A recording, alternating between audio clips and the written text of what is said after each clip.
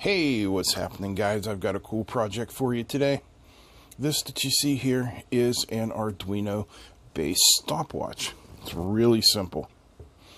We've got an Arduino Nano, 2 buttons, 2 resistors, and a display. So let's take a quick look at the hookup for this. The wiring is really simple. So from the Nano, we're sending 5 volts and ground to the top rail, and we're also sending ground to the bottom rail. Now our 2 switches each get 5 volts coming into one terminal. They go across the divide, and coming out of the other terminal, it's just the opposite. That way, no matter how you hook it up, it'll work. We have 10K resistors pulling them to ground. Now, for the start switch, the green switch on the same row as the resistor, we are going to D2. And the stop switch, same row as this resistor, is coming to D3. Now our OLED is getting 5 volts and ground to VCC and ground. Serial clock, the green line, comes over to A5. And serial data, the white line, comes over to A4. So, the way this is going to work is to start and reset, you press the green button. To stop it and view your time, you press the red button. That's all there is to it. Let's take a look at the code. Alright, here's the code for the Arduino stopwatch. We have a couple of includes. The first one is the wire library because we're using an I2C display. The second is the Adafruit SSD 1306 driver.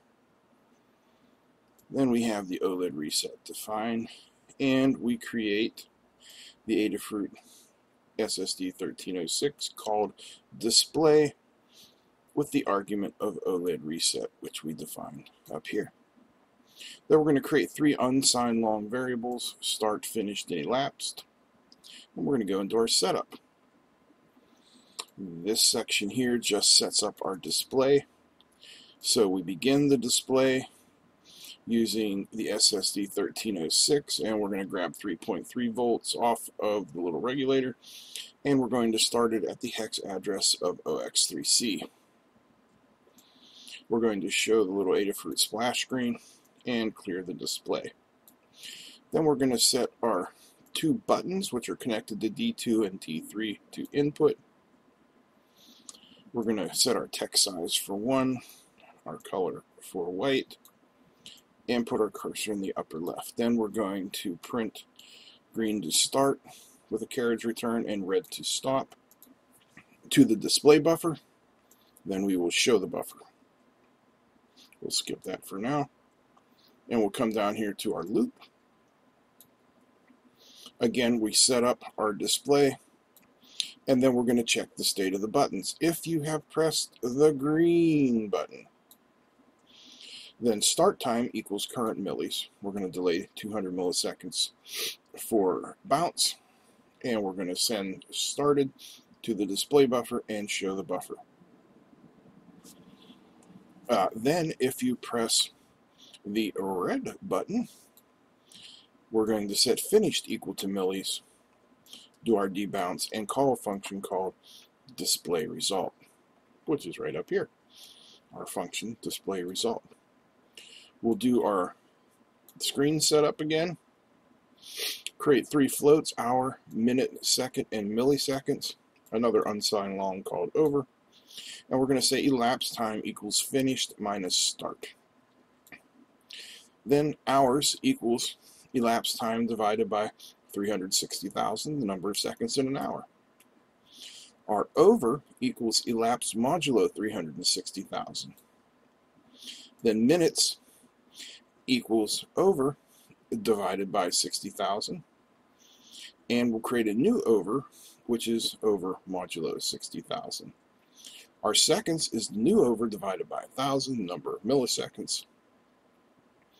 And milliseconds equal over modulo 1,000. Then we will send elapsed time to the buffer and send the value for elapsed to the buffer. Send stop time to the buffer, and then send hours with no decimal point, minutes with no decimal point, seconds with no decimal point, and milliseconds with no decimal point, all to the buffer. Then we will show the buffer, or no, then we'll send a blank line and show the buffer. And that's it. It's that simple.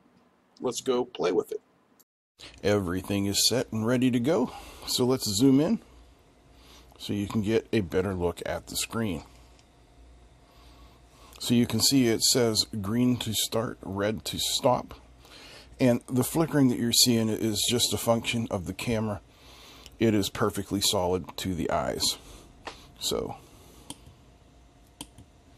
started, stopped. And let me zoom in here so we get a better look at the screen.